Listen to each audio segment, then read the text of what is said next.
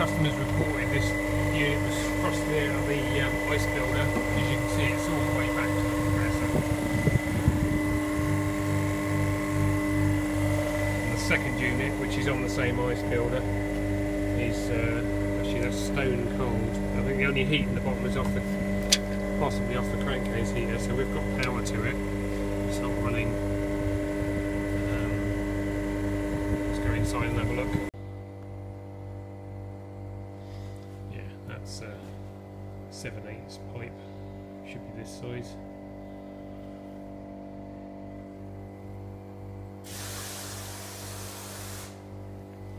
That coil's warm, so it's asking for to be running. That is warm and it's not running. So the problem is probably the ice bank controls on this circuit, which is failed, and this one's just never going to turn off until it freezes all the way across. Right. Yeah, that's what we've got. Not too bad down there, but further back is probably a solid block. And this side, just a load of bare pipes.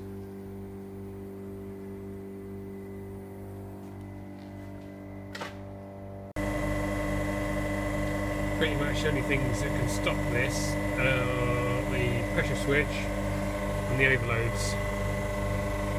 But looking at the state of that fusible plug, that solder should be flush with this. It should look like that one on there. So that's pushed all that out. As chances are there's cobwebs on there. It might have been like that for a while.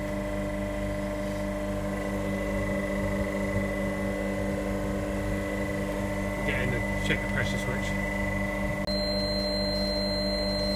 That's live into the pressure switch.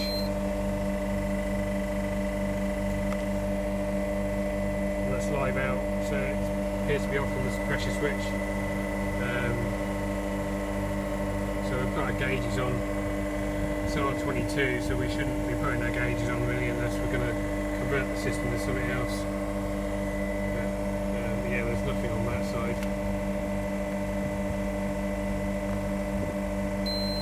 240 volt coming in. Right, we've put our gauges on there. It's flat on both sides on 0. Just as I put it in, I had about 50 psi in this line. When I opened the valve, it blew a little bubble out of here, so that's definitely what's happened. The plug should look like that for comparison. That solder's moved out.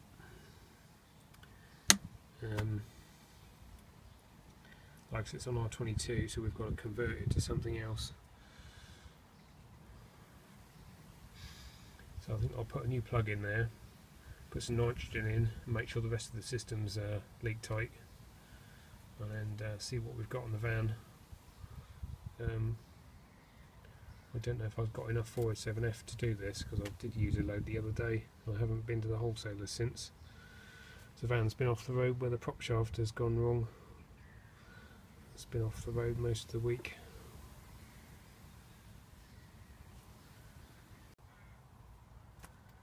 I didn't think that plug was going to come out then. They mount these receivers, they just sit them on the base, and they put this really thin steel strap with one bolt down here, and it goes into a keyway down there, and that's it. There's no mounting feet, it's not really solidly mounted, it just sits there.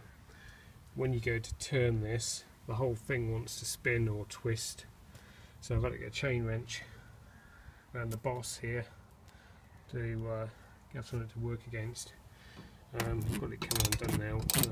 It did feel like the brass was twisting to start with. That's something I'm always a bit wary of for these things. When you've had that much. Oh, look at that, that's different.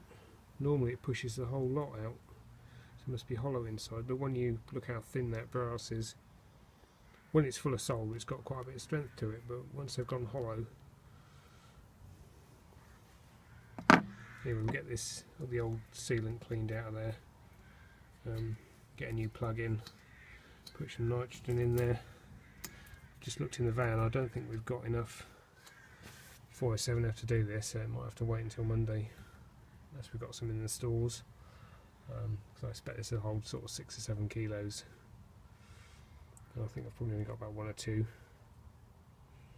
But we can get the plug changed, put some nitrogen in there, and then when we come back at least we know we haven't got any other leaks. Back out on Monday with a bit more gas. We only had 3.8 kilos on Saturday for the fresh bottle. I've got about 2.2 kilos in there, and go and see what the side glass looks like. The other unit's got 6 kilos in it on the other half of the system. That's a smaller condenser unit, so I wouldn't be surprised if this one doesn't take a bit more. It's a bigger condenser. Receiver's probably the same size. That might take over a kilo. Shut that off and go and have a look.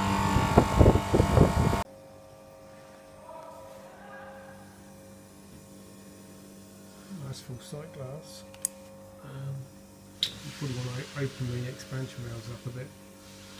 It's all that different gas.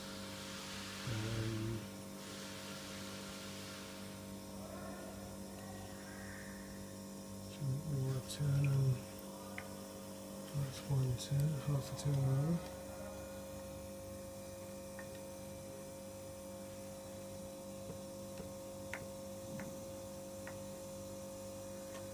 Something like that. You can hear the flow's increased.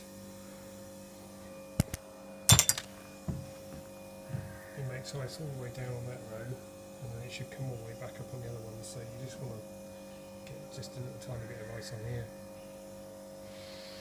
So you set those up.